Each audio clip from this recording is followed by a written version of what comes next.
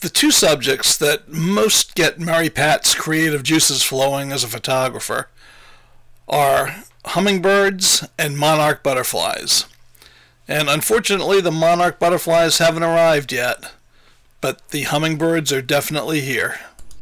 Well, Mary Pat was getting some great hummingbird pictures, and she wanted me to get some video footage of hummingbirds so we could put something together for the channel.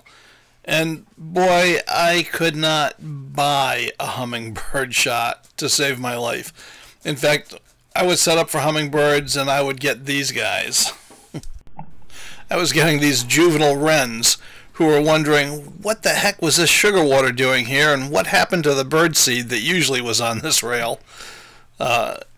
Plenty of these guys, no hummingbirds for quite a while. But while I was in a dry spell, Mary Pat was getting some great pictures at a variety of feeders in the backyard. So finally I gave up trying to use the bird photo booth to get my video, and I staked out a popular feeder with one of my big video cameras and just cranked it up to a telephoto lens and started to take these shots.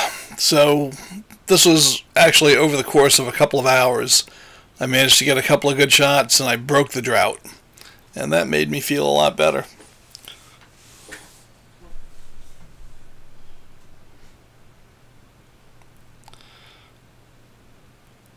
And this lady certainly is enjoying the nectar.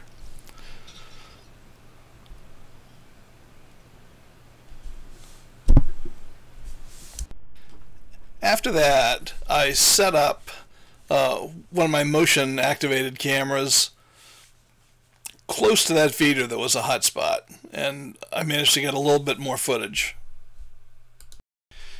We don't seem to have as many hummingbirds at this point this year as we usually have. Usually we have quite a few, and it's been kind of sparse this year, and I don't know if our unusual weather this spring has had anything to do with it. We'll just have to wait and see how it goes for the rest of the season.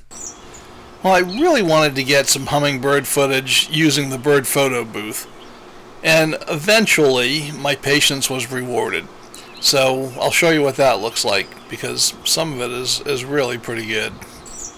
So I mounted a hummingbird feeder right onto the arm of the bird photo booth, and at first, of course, they didn't want to come over. I just had those wrens coming. But eventually, by taking down all the other feeders, we trained them to come to this one. And I really wanted to get some shots here. And the bird photo booth gives you two shooting positions. The window on the bottom is just a clear lens, so you can shoot through that with your camera, and you get the normal view for your camera. But the lens on top is a macro lens. It actually magnifies the image going into the bird photo booth camera and allows you to shoot closer. So those images are really the best, I think, with a little bird like these hummingbirds. So let's take a look at what we got from the bird photo booth. So this was the first hummingbird I got with a bird photo booth, and it's using the bottom position, which would be the normal lens, which gives you a very wide angle shot with the camera that comes with the bird photo booth. Well, these shots are using the macro position, and as you can see, it gives you a much better look at the bird. It gets them much closer to you, and I think is a more interesting way to shoot when you're shooting a small bird like a hummingbird, which obviously is hardly about the size of a big bumblebee almost.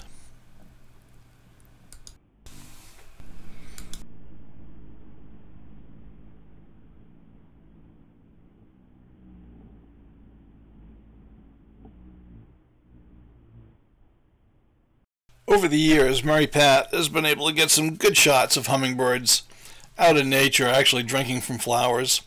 And personally, I just think that is much more interesting than always shooting them over the feeders. I had been seeing all female hummingbirds until we finally managed to entice this male ruby-throated hummingbird over to the bird photo booth feeder. So good to know the future generation has a chance. Hummingbirds are a big favorite for watching around here because they're just such amazing acrobats. The way they can hover in the air, and to watch their wings beating back and forth so quickly they almost disappear. It's just fascinating. And I think that's one of the big draws. And I'm not the only one who's fascinated by hummingbirds. Our German short-haired pointer, Cody, will actually sit up and look at the TV and watch hummingbirds on it all day. I mean, she is absolutely fascinated by them. So, on that note, I think I'll say goodbye and watch for the next video.